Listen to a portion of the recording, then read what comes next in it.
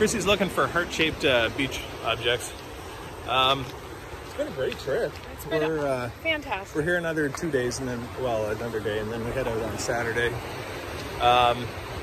We've been doing great with the walking, I think. About 60 minutes a day. The biking day was awesome. I've been eating too much pizza and grouper bites. I would say. A couple highlight here and there. And a couple beers here and there, and a margarita or two. I've only had about one margarita, I think, this trip. It's better maybe than my usual. But look, it's sometimes you need some reset button in your mind.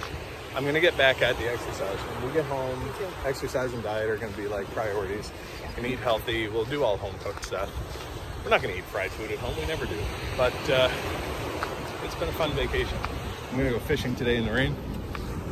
And I'm going to walk and, I don't know, maybe shop more.